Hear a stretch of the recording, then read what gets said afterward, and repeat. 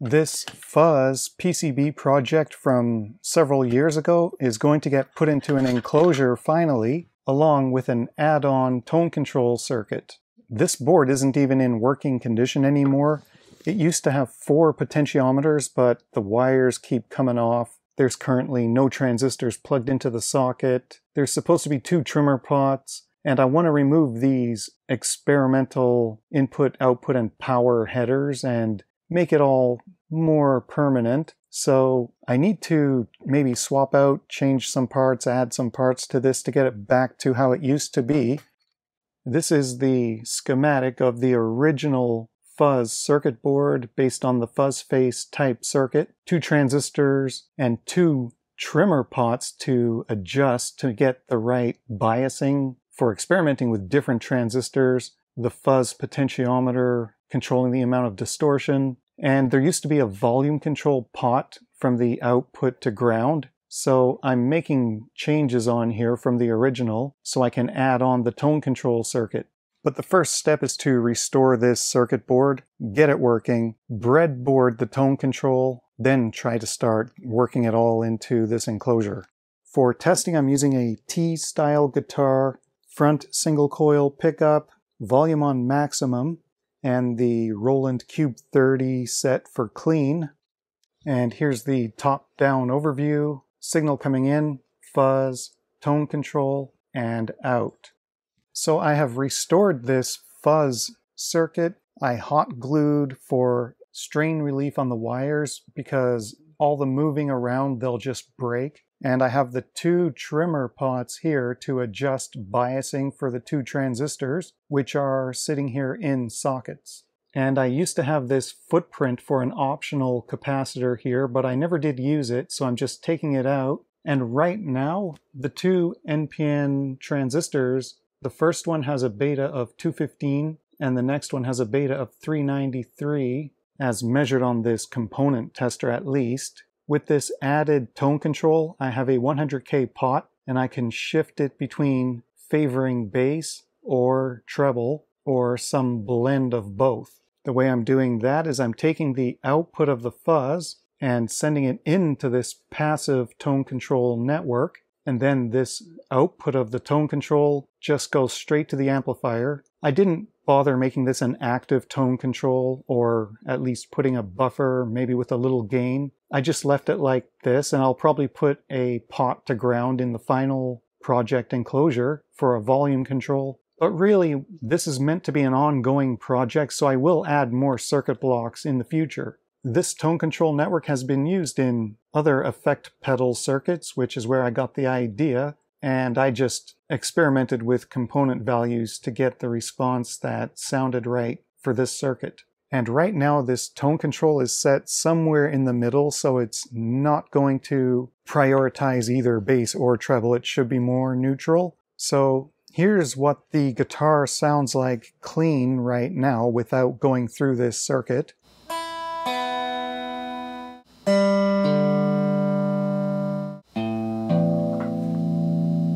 Here's what it sounds like going through this fuzz.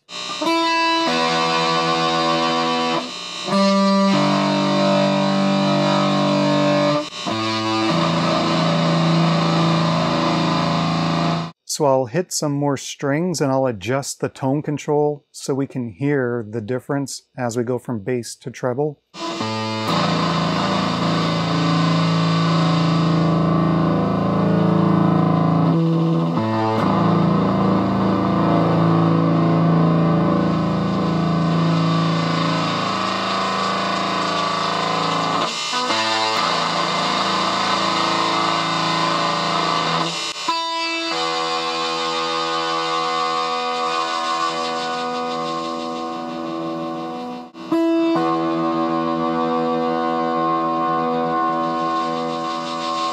So it's definitely functioning as a tone control, and hopefully when we put it in an enclosure it'll be less noisy.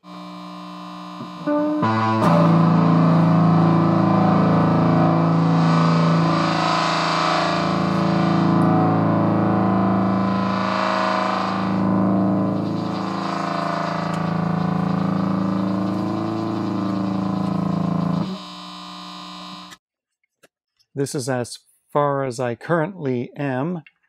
The tone control board is directly attached to the tone control pot. And now I need to install the stomp switch with the LED.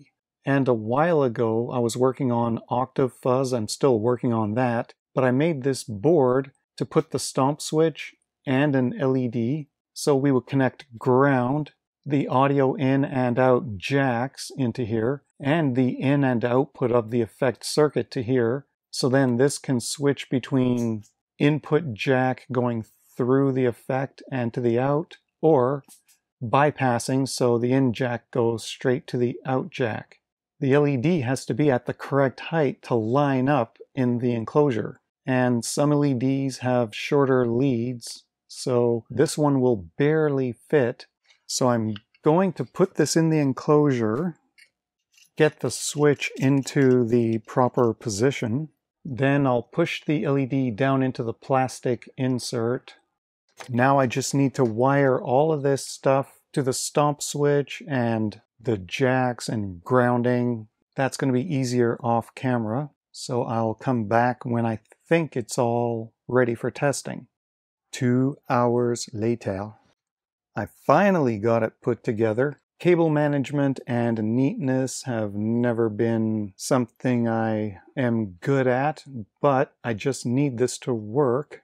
This is the revised schematic with the original fuzz face type circuit and the new tone control prototype board added on with the high pass and low pass filters and the tone control, and then a 500K pot to ground, with the wiper giving the final tone control fuzz output. So in the original fuzz, this 500K pot to ground was after this output series capacitor, and I just stuck these two circuit blocks together since this was already on a board. So in the future, maybe what I might try is things like remove this DC block capacitor here and maybe put it after the tone control pot and going into the volume control pot. So I still get to block any DC, but maybe the tone control circuit would have a different impact on the signal, because on this high pass section, we now have 100 nano in series with a 10 nano,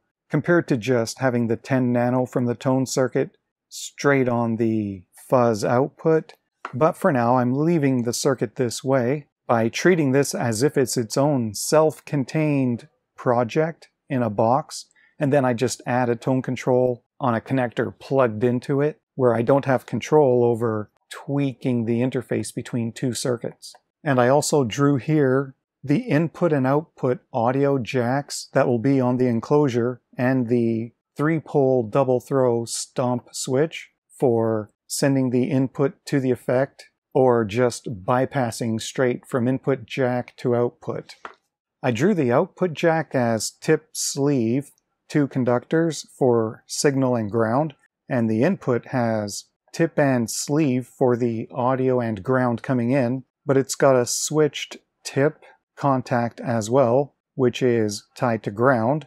So here's the 3 contact terminals, and there is the switched terminal. So when I plug a connector in, it opens up that switched tip terminal, and we just have tip over here and sleeve connecting elsewhere in the connector. So by connecting the switched tip to ground, it's out of circuit when you're using the effect pedal, but when you unplug, now normally this input audio signal is just going to be open circuit and could get all kinds of noise, but now we've connected it to ground to keep everything quiet.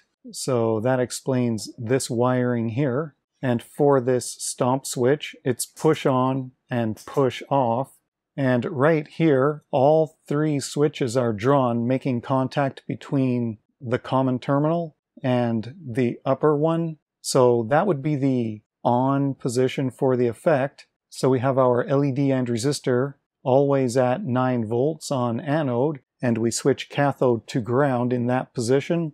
So the LED comes on to show the effect is on. At the same time, with the other 2 switches, incoming audio goes over here to the effect input, which is the input of the fuzz circuit. And on this upper switch, in the up position, FX out, which is the output of the fuzz and tone, that gets connected over here to the output audio jack. So the effect is on and the LED is on. If we press it again, these switches would be in the down position, so the LED is left floating and is off.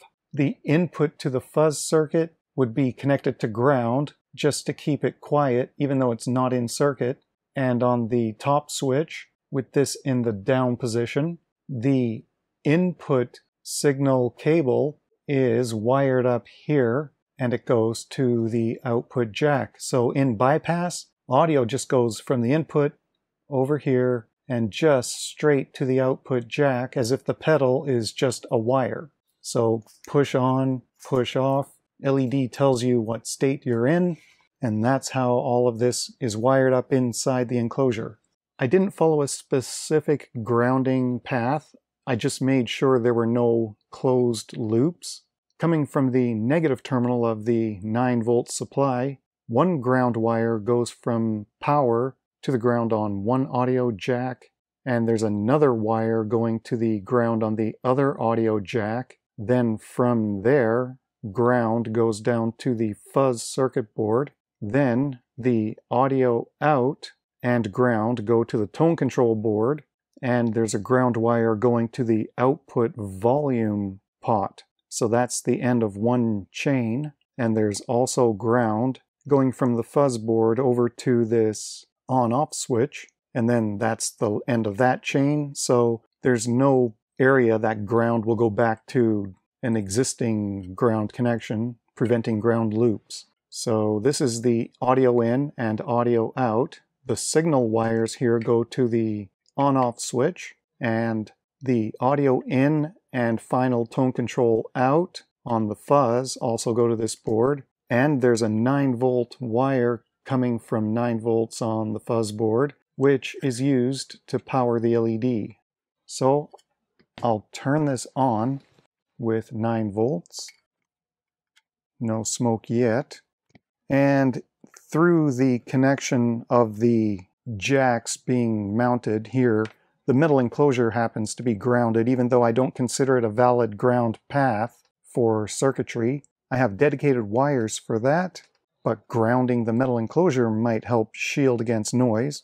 And 9.3 volts. So far so good. The LED is on when I guess we are in on mode, and it goes off.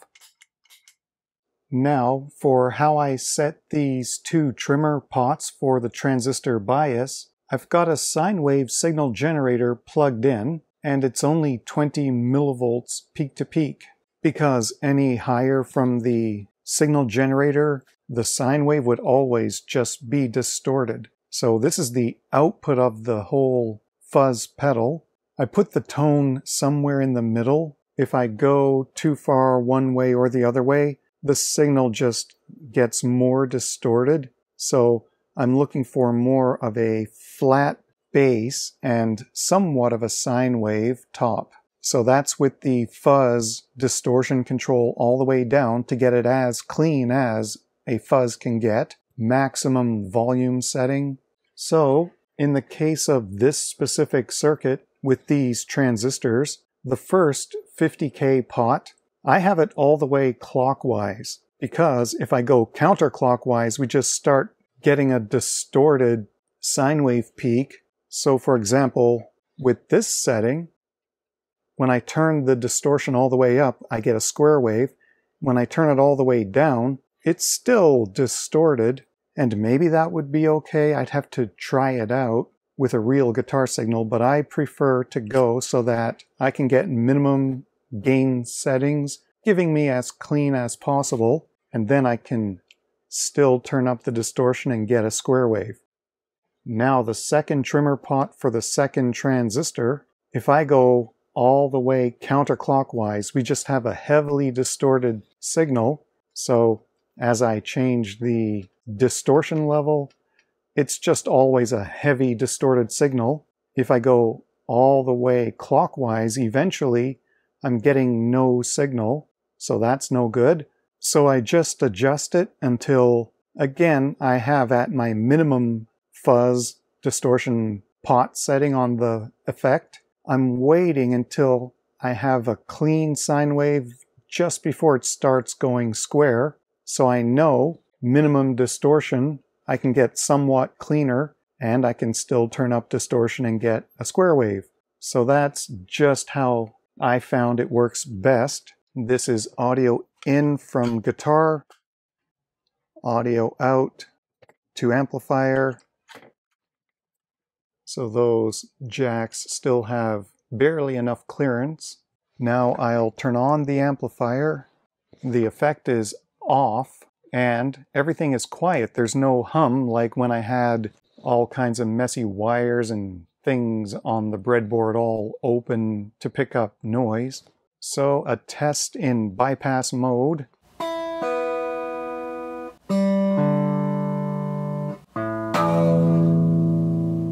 And I'll set volume on max, tone somewhere in the middle, and fuzz almost all the way up, and turn it on.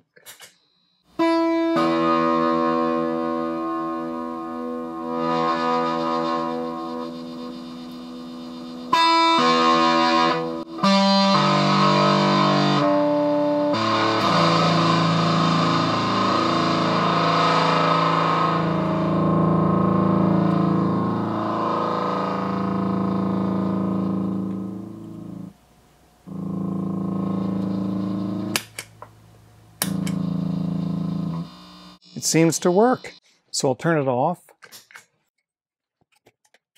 Now I need to put the back cover on and some knobs on here and some labels to finish it off.